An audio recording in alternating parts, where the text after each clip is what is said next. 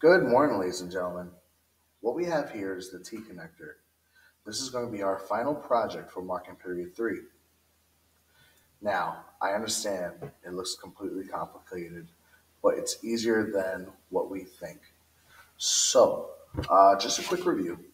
To complete this, we're going to create a drawing with some construction lines. We're going to use some center lines. We're also going to create uh, or we're going to utilize, the ISO circle feature where we create the ellipse. We're going to have to transfer measurement because we don't have this measurement right here, but we have the angle. We're also going to have to copy. So to begin, what I'm going to do is I am going to make sure I have my screen set. Make sure you set your limits. We are working in Imperial. So we're going to select Imperial. We're going to make sure we set our limits. So we have our origin in the middle. We also are going to want to set our layer properties. Make sure you have center, make sure you have construction, dimension, and object. Okay? So to begin, I'm going to make sure I'm in a construction layer property. And I'm going to have my snap mode on. Make sure you have ortho mode on. Make sure you have ISO draft on. You want to make sure you're in the right plane, ISO plane right. Now, I'm going to begin. So I'm going to create a T shape. I'm going to go from here, the origin, 2.5. I'm going to press escape. And I'm going to come from 2.5 all the way. Okay. Now, I'm going to press escape again. I'm going to go down 3 inches. And we're going to start our ISO circles, okay? So, what I'm going to do is I'm going to go to the ellipse, axis end. I'm going to select ISO circle. I'm going to go to that endpoint right here. I'm going to create 2. Sorry, I messed up. I'm going to go to this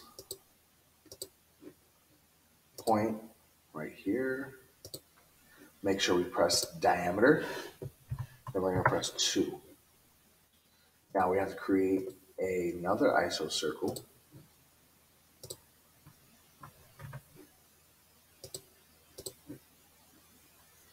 Ellipse, ISO circle, find your center point, diameter 1. I'm going to do this for all 3.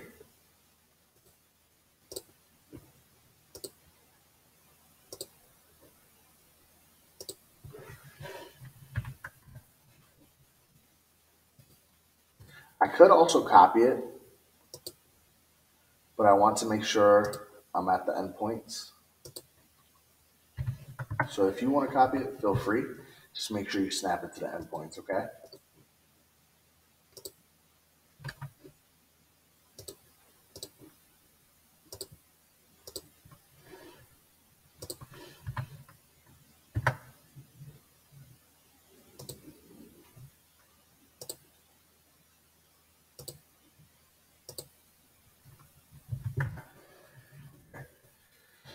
Here we go.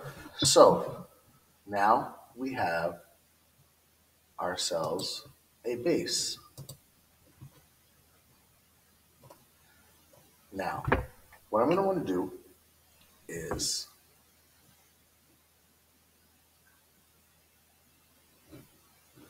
we're going to create center points right here. Sorry.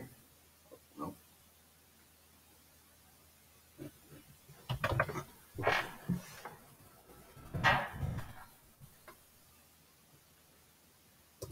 I'm going to want to use tangent lines eventually.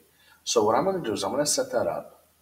Basically, to set that up, what I'm going to do is I'm going to create lines down the middle. Sorry, let me turn off snap mode.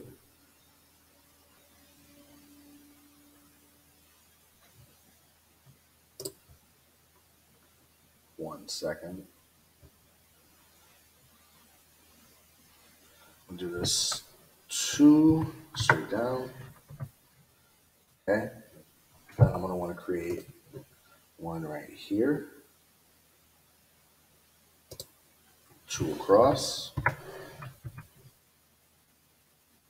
and one more right here.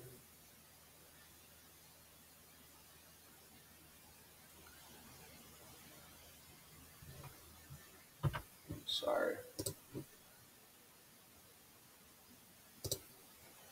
2 up. There we go. This is going to help us create tangent lines, okay? So, the reason why I want tangent lines is because I want to go across, and I also want to make sure it maintains my measurements.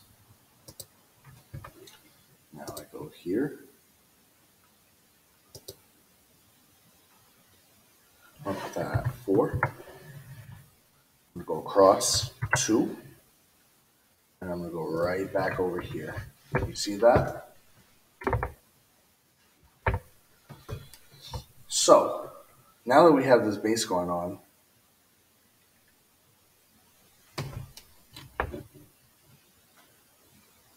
let's put this aside real quick. I'm going to want to go into 2D drawing, okay?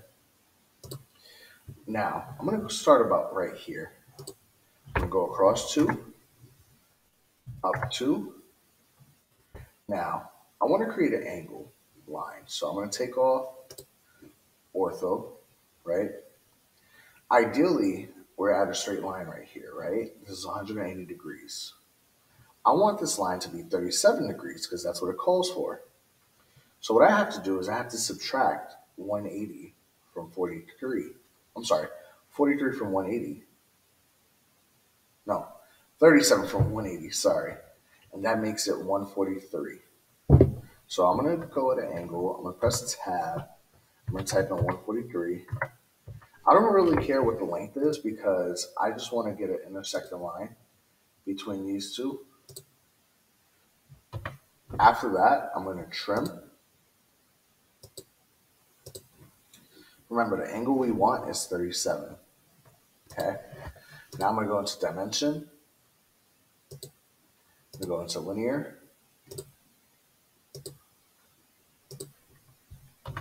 And your length is just under a ½ inch at 0.4929. Now, let's get back to the ISO drawing. Turn back on ortho mode. Turn back on ISO draft. Transferring the measurement is easy work. All we have to do is go back into our construction layer property. We're going to start at this point right here. We're going to type in 2. Press escape.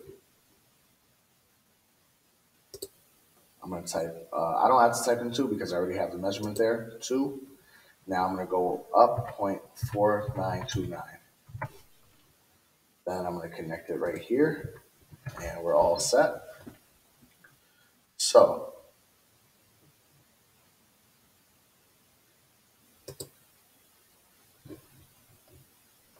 this is where we're at with it.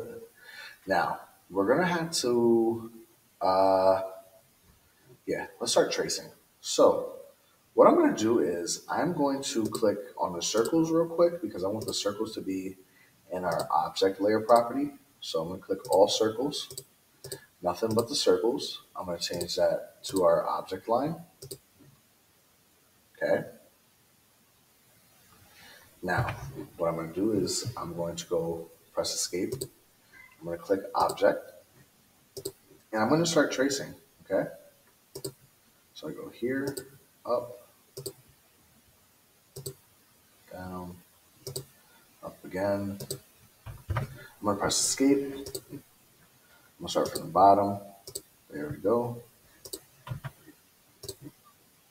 From here to this edge to this edge. Okay.